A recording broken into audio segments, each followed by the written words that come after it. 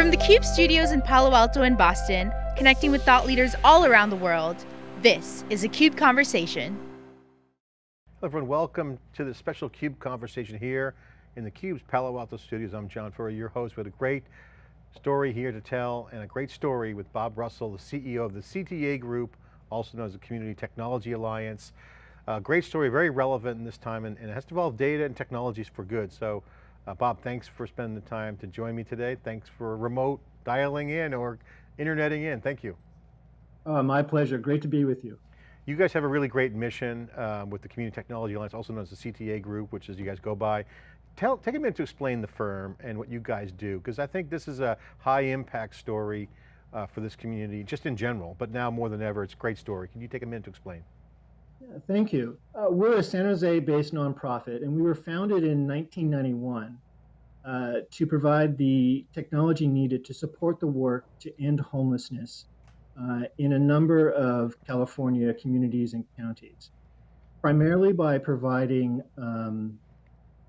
data collection and reporting tools for agencies that were receiving federal funding to house the homeless. Several years ago, as we were looking at the data, we realized that we needed to expand our focus to not only include the homeless, but to include what's called homeless prevention.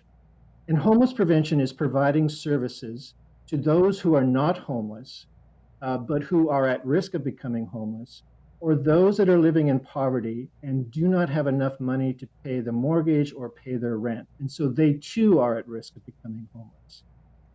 Because what the data was showing is that once you become homeless, it can be difficult, it can be time consuming, and it can take a long time for you to secure new housing. So if you can help people who are on the cusp of becoming homeless, that's a wonderful thing. Keeping people from becoming homeless in the first place is one of the most effective tools in fighting homelessness in the Bay Area and throughout the United States. That expanded focus meant we needed to rethink how best to leverage technology in order to help agencies, communities, both in homelessness and homeless prevention. And so we focused on three different components, or three tools. The first one was creating data integration tool, so that agencies that are using multiple systems can integrate their data into a single source of truth. They can quickly communicate and exchange data with one another in order to identify how best to help people in need in their communities. The second thing that we did was we created a mobile app so that you could collect data out of your closed or your proprietary system, upload that data later to your system or to a central data warehouse. And then also you could use this data that once we pulled your data in from multiple data systems and created a single source of truth, you could actually view that unified data. And the third tool we developed was a reporting and analytics tool so that you could quickly visualize your data, look at overall trends, and determine what measures are most effective in helping people to remain housed or to help people who are homeless to secure housing as quickly as possible. So that's our story in a nutshell, John. Yeah, you know, one of the famous CUBE alumni, Jeff Hammerbecker, founder of Cloudera, once said on theCUBE, this is 10 years ago, and he came from Facebook, and then he said, our brightest minds in the industry are working on data science so people click on an ad. And you know, that really kind of became a rallying point in the computer science industry, because this is really a data-driven strategy you guys are taking that's proactive. It's not reactive, which it's still got its own challenges. So, you know, using data for good, there's some reality there. It's like collective intelligence or predictive analytics or a recommendation engine for services to be delivered. So love it, love this story. I think it's super important. It's not going to go away, it's only going to get stronger and better. But I got to ask you with that, what are some of the challenges with the current environment for social services? Because you know, you mentioned legacy systems. Well, there's legacy process too. I can only imagine the challenges. What are some of those challenges in the current environment? Yes, there are many challenges, but I'd like to focus in on two. The first is agencies aren't networked. Their systems are not networked. And so agency A cannot exchange and communicate with agency B. And so what happens in most communities is that if someone is in need, whether it's an individual or a family, odds are they're going to multiple agencies to secure all the different services that they need. And because agencies are not networked, um, it can be very difficult to secure services. If you're in need, you can end up spending a lot of time going from agency to agency, asking what's available and seeing if you're eligible for services. So one of the challenges that we were asked to overcome by talking to various agencies and communities is, can you allow us to continue to use our current systems, but can you figure out a way for our systems to communicate and exchange critical data with one another? And the second reason or challenge is tied to the first. Most agencies have multiple funding sources in order to provide the services that they provide. And many of those funding sources will say to an agency, in exchange for us giving you funding, you must use this system to collect data and to report out. And so what happens is a single agency can have multiple data systems that that just simply cannot communicate with one another. And so this creates inefficiencies, and this means that resources that would be going to a client, a family, and an individual has to be redirected to doing multiple data entry and administering multiple systems. And so before we built any of our tools, we spent a good chunk of time talking to these various stakeholders in the homeless and poverty arena, going, what are your primary pain points? And these were the two that stood out for us in how we could use technology to help these agencies get a more unified view of what's going on in their community and what works. How has any of the systematic changes affected you? Because the networking piece is huge. When we see this play out in data-driven businesses, obvious ones are cybersecurity. The more data, the better, because now machine learning, there's a lot of things there. The other problem I want to get your thoughts on is this idea of not just not being networked, but the data silos. So the data silos are out there, and sometimes they're not talking to each other, even if they are connected. Yeah. So if you're homeless or at risk of becoming homeless, odds are you're going to need multiple services to help you. It's very rare that an agency has all the services that you need, so that you end up being helped by multiple services. Each one of those agencies ends up being a data silo. And so you do not get a complete picture of, in your community, of what are the various services that you are providing this client, and which services are most rapidly helping that client move either into housing or into self-sufficiency. So agencies are very much aware that they have data silos out there, but they simply do not have the expertise or the time or the resources to manually take all of that data and try to come up with a single spreadsheet that tells them everything. On the role of data, obviously you mentioned the users, you mentioned an app. Can you just share some anecdotal examples of kind of where it's working and challenges and opportunities you guys are doubling down on? Because, I mean, this is a really important point, because if you look at our society at large today, the ability to deliver services, whether it's education, homelessness, poverty, it's all kind of interconnected. It all has the same almost systematic kind of functional role, right? You got to identify services, needs, match them to funding and or people, and move as in real time or as contextually relevant as possible. And if you do that right, you're on the front end, not the back end of reacting to it. Can you give some examples? Yeah, I'm thinking of a young woman. I mean, for me, this has been a powerful story for our organization in helping us to understand the human impact that data silos can have. So this is, in one of our communities, there was a young woman who was recently divorced with a young son who became sick. And so she went to the hospital to secure treatment for her child. The clinic was able to help her, But when she asked about, are there agencies out there, are there services out there that can help me with financial assistance, can help me with getting food and finding stable housing? They told her, no, we can't help you. We're a clinic, but we can point you to a shelter. Well, by the time she got to that shelter, they were full for the night. And so she had no place for her and her son to stay. And so what happened, she ended up spending the night out on the street. And then she spent the next week looking for, um, food banks so she could get food, going to various agencies to find out, do you have any available housing? Do you have any financial assistance? And she was coming up against, obstacle, one obstacle over another. So if you're homeless and you don't have a car, and think about anyone in the Bay Area, how difficult it is to get around if you don't have a vehicle or someone who can provide you a transportation. Her life changed, her life changed when she ended up at a homeless encampment, and what's called an outreach worker went to that encampment with our tools, with our mobile app. And this outreach worker met up with this young woman and said, how can I help you? And this woman explained, look, I need a place to stay for the night. I need food for my child. Can you help me?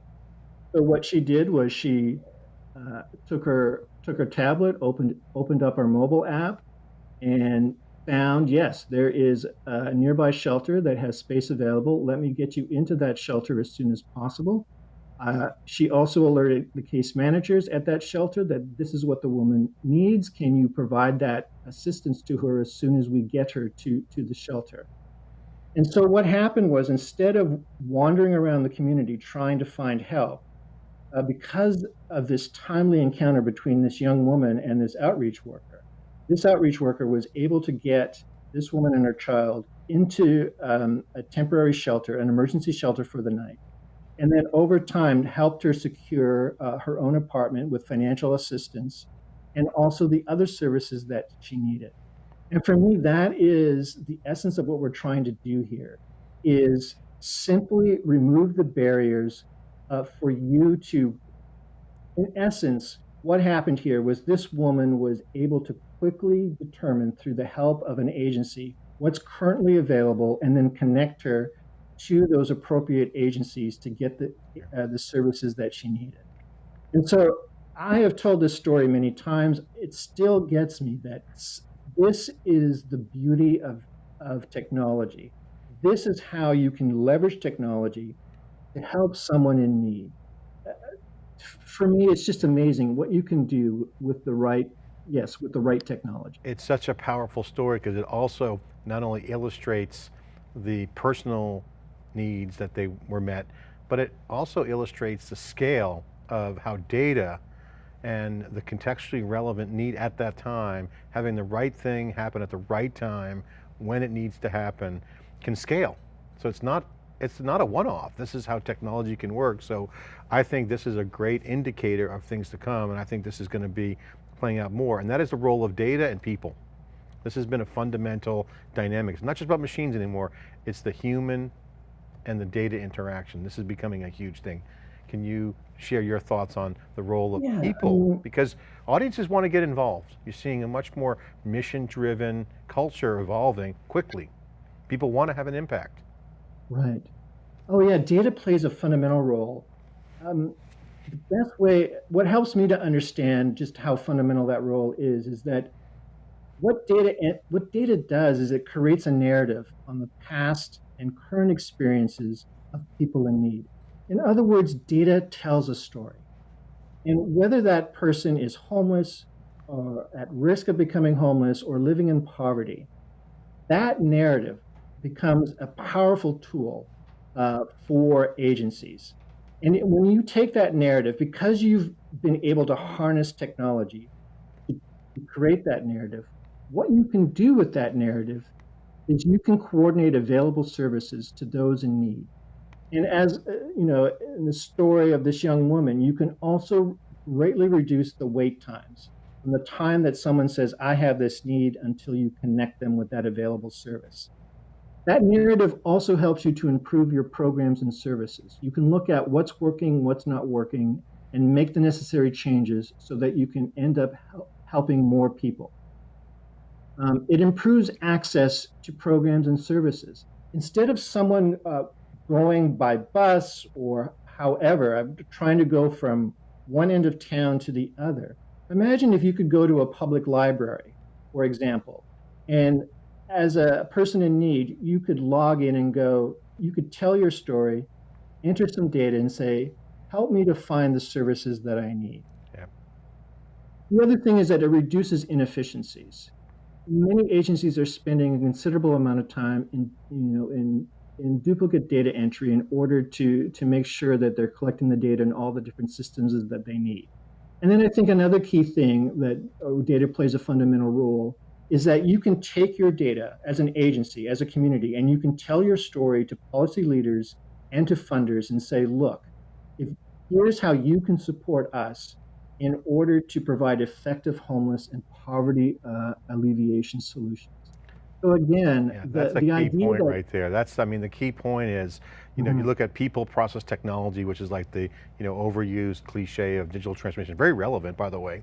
The process piece is kind of taking that same track as you saw the internet technologies change marketing and advertising, performance-based, show me the clicks. If you think about what you just said, that's really what's going on here, is you can actually have performance-based programs with specific deliverables to say, if I can do this, would you do more? And the answer is, you can measure it with data. This is really the magic of this. It's a new way of doing things. And again, this is not going to go away. And I think stakeholders can hold people's feet to the fire for performance-based results because the data is there. If you strive to do a good mission, if the systems are in place, you can measure it. Thanks for that question, John. Three possibilities come to mind. First, many organizations now financially match the donations made by their employees that they make to nonprofits. So I would say that check with your HR department to see if they have a matching program. And if they do, what happens then is that for every dollar that you give to that agency, your organization, the company that you work for, will match that. And so your money will go farther. These same corporate social responsibility programs not only will match your donations, but the other thing that they will do is they will sometimes work out opportunities to volunteer at various nonprofits. And so you can also check with your organization to see if they do that.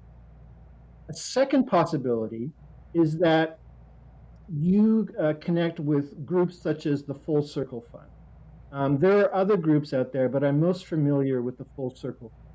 And it is a San Francisco-based nonprofit that leverages your time and your resources and intellectual capital to help out with nonprofits throughout the Bay Area.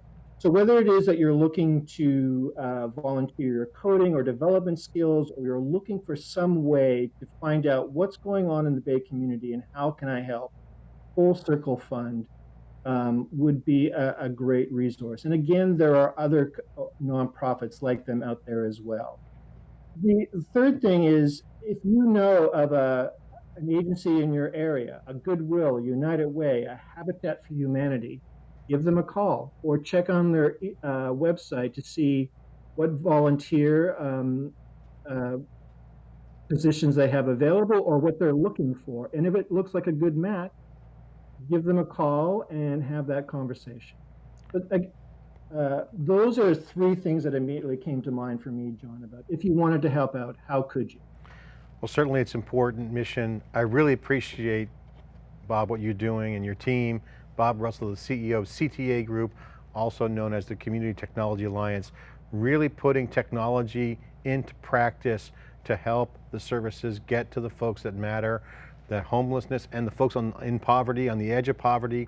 It really is an example of how you can solve some of these systematic problems with performance-based. If you follow the data, follow the money, follow the services, it all can work in real time. And that's a good example. So thank you so much for what you do and great mission. Thank you for your time. Oh, thank you. And thank you for having me. Hey, I'm theCUBE, I'm John Furrier, covering all the stories here while we're still programming here in the CUBE studios with our quarantine crew. Bob Russell, the CEO of CTA Group, with a great story. Check it out and get involved. I'm John Furrier, theCUBE, thanks for watching.